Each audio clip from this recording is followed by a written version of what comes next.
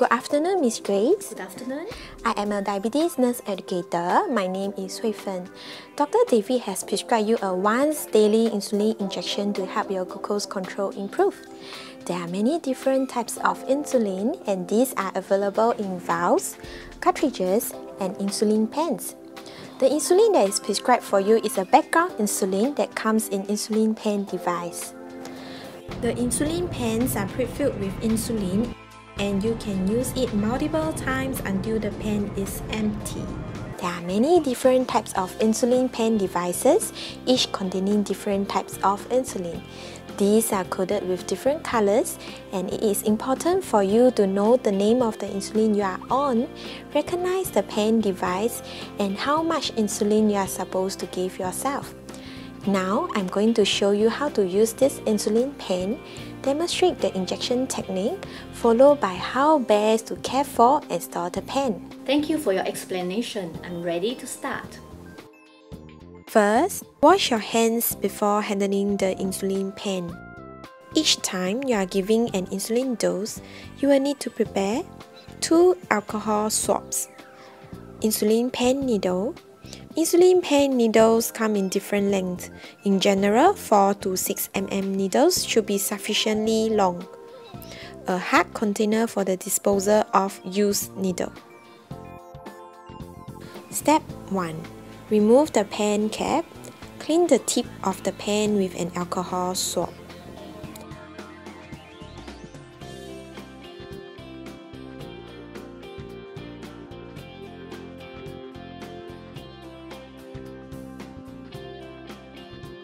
Step 2. Remove the protective tab from the needle, then attach the needle to the pen and screw tightly onto the pen. Remove the outer needle cap and put it aside. Remove and discard the inner cap.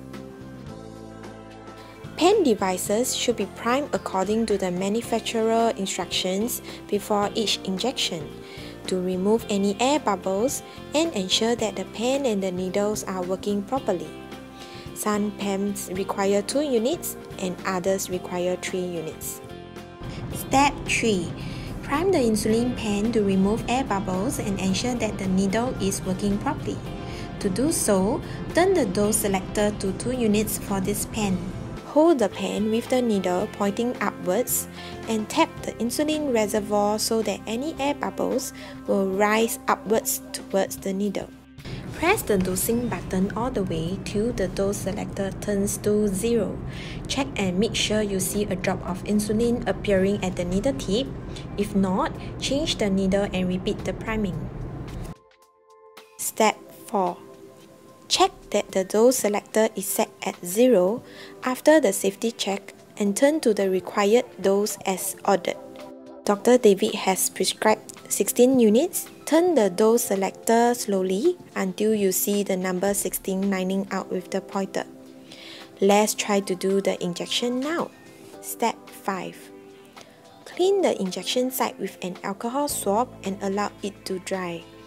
Grip the pen firmly and insert the needle perpendicularly into the skin. Inject the insulin slowly. Lean people should consider using the shortest needle, 4 mm, and lifting a skin fold for injection. Press the dosing button all the way until the marking 0 lines out with the pointer. Continue to press the dosing button and start counting slowly to 10. This is to ensure you have received the full dose of insulin. Withdraw the needle before releasing the skin fold if applicable. Importantly, you should not inject through clothing. Step 6. Cover the needle with the big outer needle cap tightly and use it to unscrew the needle from the pen. Step 7. You will need a sharps container to discard the used needle.